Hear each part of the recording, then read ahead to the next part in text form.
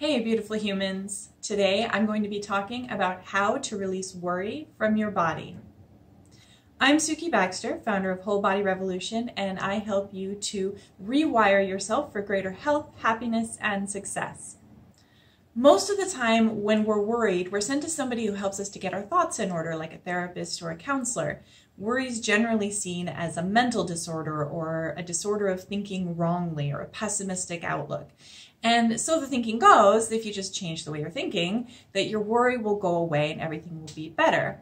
But anyone who's tried to change their worried thoughts knows that they just creep back in moments or even seconds later. It can be really hard to not be worried. As soon as you put down one worried thought, another one creeps up into your mind. And it seems like if you're not worried, it's really hard to be anything else, if that's the habit. So what's going on here? Well, the reality is you can't be worried without having a physical corresponding reaction. So every thought, feeling, or emotion that you have is reflected in your body. It's reflected in your muscles.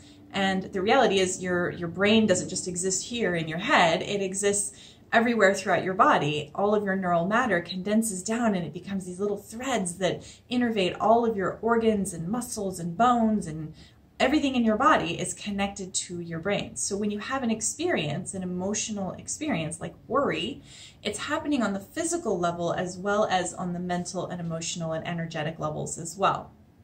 So it's very difficult to have a worried thought without contracting your shoulders. This tends to happen. This tends to be the posture of worry, like, oh, what's going to happen? It's a very defensive, guarding, protective posture. What happens over time, though, is when worry becomes a habit, so does the contraction of your shoulders and muscles. And so what we tend to think of as something that happens with aging, which is tightness and stiffness and soreness, is really the habituation of an emotional state, the habituation of a worried or anxious or panicked state. And when your body is tense and tightening and guarding and defensing, it's actually telling your brain, we're not safe. So when you try to put down the worried thoughts just from the mental level and just be like, I'm not going to worry about that, but you don't address what's happening at the physical level, the contraction that's ongoing completely beneath your conscious awareness, unless you have soreness on a regular basis, but the actual tightening of the muscles you're not doing consciously. And if you don't address that, then your body is constantly signaling to your brain, we are worried. There's something to be worried about. It's not safe here. In addition to tight shoulders, people who worry chronically often have tension in their arms and hands, abdominals, hip flexors. It's a body-wide problem. So if you are somebody who tends to have contraction through the front of your body, almost like you're trying to curl into the fetal position, that posture can tend to make your brain think there's something to worry about. And you know that stress is bad for you, that it can cause all kinds of diseases and illnesses and shorten your lifespan. Well, worry is no different. And actually what happens is that this muscular tension that comes alongside worry, that comes part and parcel of worry, these are called isometric contractions. Your brain on a subconscious level, so you're not consciously doing this, but some part of your brain is signaling to your muscles to contract at 30%, 50%, 70%, some percentage of their contractile ability. And just to hold that tension there. So it's a tight muscle, a muscle knot, you might say. What tends to happen with those isometric contractions is that your sympathetic, your fight or flight branch of your nervous system takes over and reduces what's called heart rate variability. So normally your heart rate should actually fluctuate quite a bit. And what that changes your blood pressure. There's sort of an ebb and a flow of the pressure of blood flowing through your arteries. But with these isometric contractions ongoing, the smooth muscle walls of the vascular walls tend to contract, which means that they get very fixed. So they no longer are supple and adaptable to changes in blood flow. And so there is some conjecture that this worried posture is correlated to cardiovascular disease and heart attacks. But what do we do about it? So I do think that cognitive strategies can be helpful. So therapy definitely has a time and a place. However, most therapy, unless it's somatically aimed therapy that really engages the body, does not address the physical aspects of worry and stress. It does not address sort of the subterranean neuromuscular patterns that are going on beneath your conscious awareness. It's very good at making you aware of your thought patterns. It's very good at making you aware of your behavior patterns and making sense of all of that. And I definitely think it's useful. However, we do need to remove that worried pattern from your body so that your body can catch up to your brain if you're doing all that other work to kind of get rid of your worry. So the first thing that we need to do is regulate your nervous system. Basically, when you're in a chronic worried state, like I said, you are in fight or flight and your sympathetic nervous system is taking over. You're locked into sympathetic overdrive where you can't rest and relax. So probably even when you are, quote, relaxing, you're not fully relaxed. And we know that because when we have, not me personally, but when researchers have measured muscle tension in people, the residual muscle tension that comes from that worried state that's existing beneath your conscious awareness, that never goes away. That stays present whether you're chilling on the couch or even when you're sleeping. So when you're stuck in this sympathetic overdrive, you can't shift into, like downshift into relax and restore mode, which means your body also can't heal, your brain can't restore itself, and over time, these patterns can result in burnout. And the problem with a burnout state is that when they do functional MRIs and look at the brains of burned out people, they actually mirror the brains of people who have suffered severe childhood trauma. So burnout is a trauma state. So first and foremost, we've got to get you regulated. And one of my favorite tools for helping the nervous system to get regulated is orienting. So just bringing yourself into the present moment. Because your body is stuck in this habit of defense and protect, it's important to let your body know, like let your deeper levels of your nervous system know that it is safe. And so orienting is simply a practice of becoming aware of the space that you're in right now. And as long as you're not driving, you can try it right now.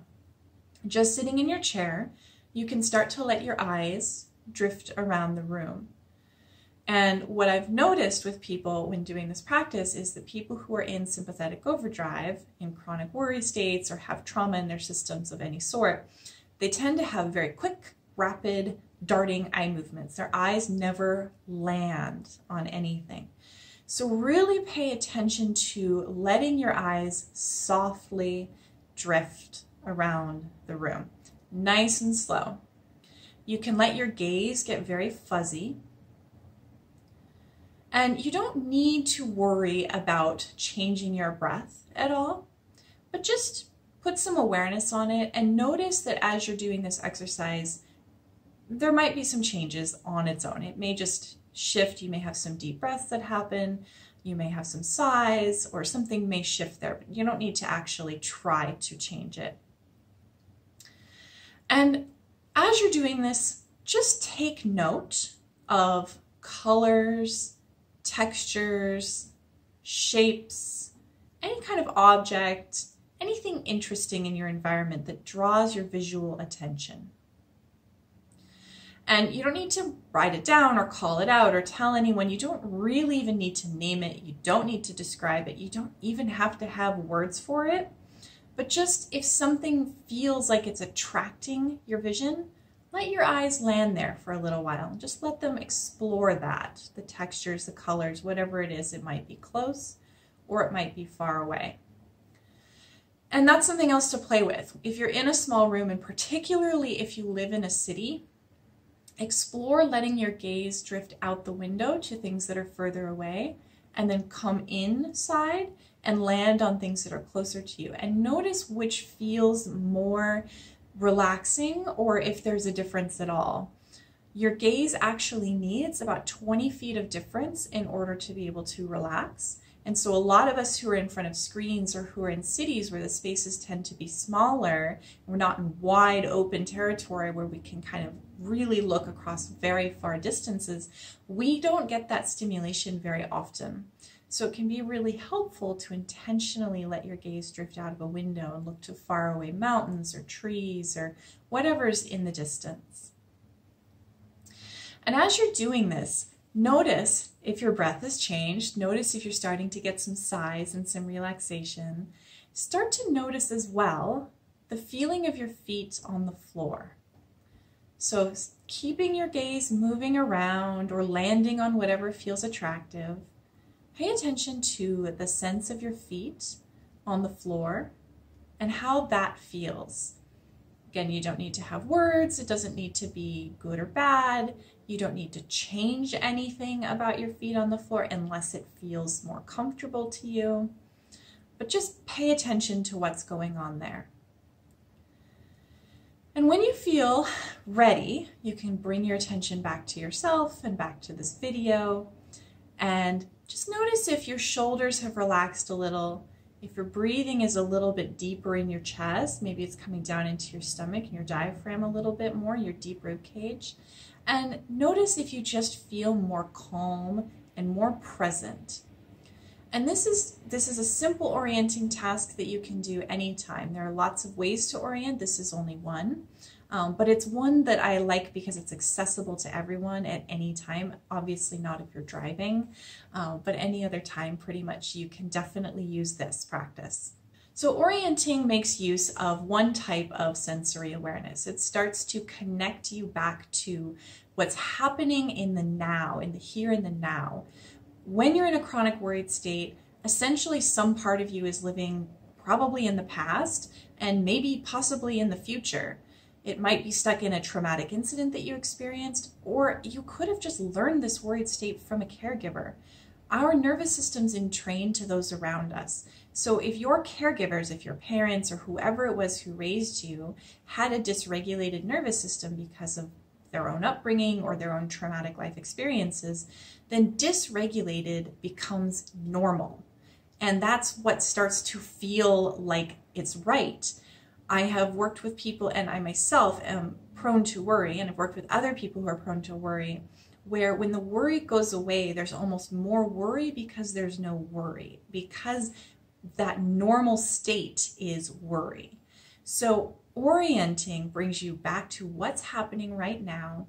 It starts to regulate that nervous system. It starts to dissolve that sympathetic lockdown so that you can be in a more present, engaged state. If you found this video helpful, make sure you check out the videos linked on the screen for more great tips on how to rewire yourself for greater health, happiness, and success. And don't forget to subscribe so you never miss a video update. I'll see you in the next one.